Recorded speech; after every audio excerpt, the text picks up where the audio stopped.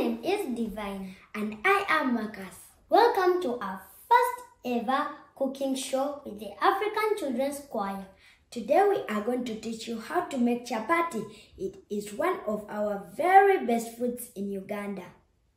We will be using a few basic ingredients: flour, salt, water, and cooking oil.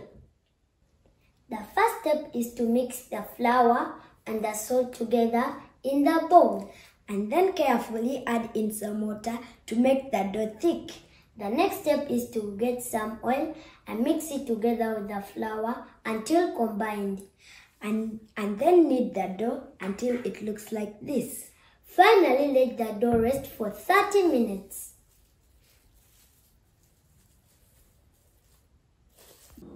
Now it's time to divide and roll the dough in 2 small balls.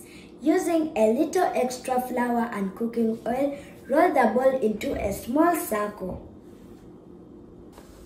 The next step is to fry them in a pan with oil.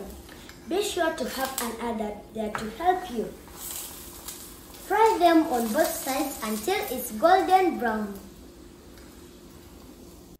Now it's time to enjoy.